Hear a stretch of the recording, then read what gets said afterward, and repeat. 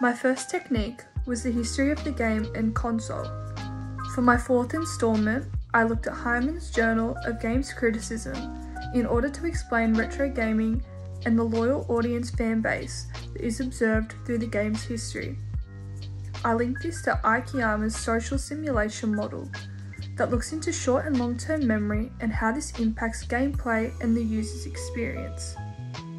Through using this technique, I looked at Rassen's multiple analytical framework and how it considers techniques of participation and types, stating, "Computer games and other digital technologies such as mobile phones and the internet seem to stimulate playful goals and to facilitate the construction of playful identities."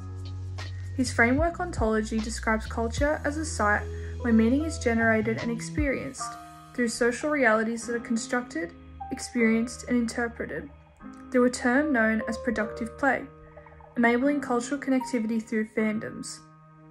This is known as participatory media culture, which ties into the ideology that gaming is a bigger concept than what is inside the game. It flows into the user's interpretation and meaning of the narrative.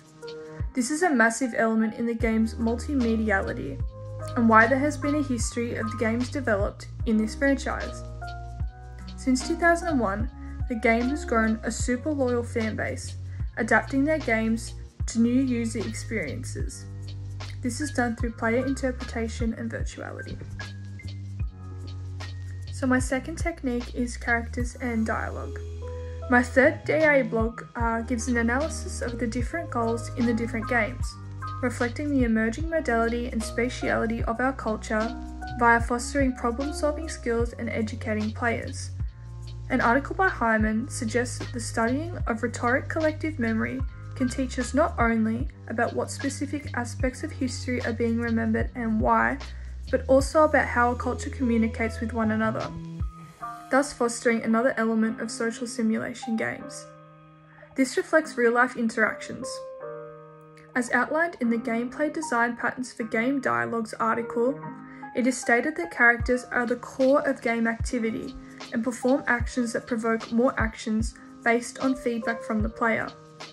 This then establishes a natural model for communication between player and characters, mixing concept tools in reference to gameplay, dialogue, and gameplay patterns. Gameplay can be established through computational linguistics from game developers and designers. By listening and understanding the character's wants and needs, it gives the gamer a task and promotes the reinforcement of positive feedback and player impact, fostering skills related to emotional validation, critical thinking, and problem solving.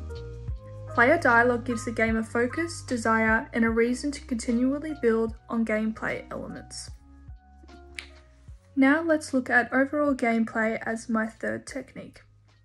As stated in the Theory of Flow and Psychology, and in blog post 3 of my DA, I observed the flow of positive experiences in each game, which includes players completing objects such as following rules, involvement with the storyline and characters, concentration, and looping players in a circle of positive reinforcement. This is a blueprint method for social simulation games and overall experience, along with nostalgia and padia play. As stated by Hyman, quote, "One hook is the power of memory and nostalgia. Returning to or referencing classic games or stories can be a strong attractor," proving that game theory, mixed with past game nostalgia, has been an effective tool in game sales, consumer demand, and Nintendo's overall reputation. Nostalgia reflects spatiality in gameplay, reflecting on the environment players use to immerse themselves in a game. Using nostalgia in reference to spatiality gives audiences a sense of being literally present in the game's narrative. For example, if you played the first Animal Crossing in 2001, and again in 2020, you'd presumably have a sense of nostalgia induced by game spatiality from 2001. You'd see characters that you met in previous games in new ones, along with other game elements too, thus impacting your current experience and enhancing its effects. When players are active in their play, literally, their awareness and consciousness in encompassing themselves in their surroundings are beneficial in exuberating the padia effect of play, highlighting game modality.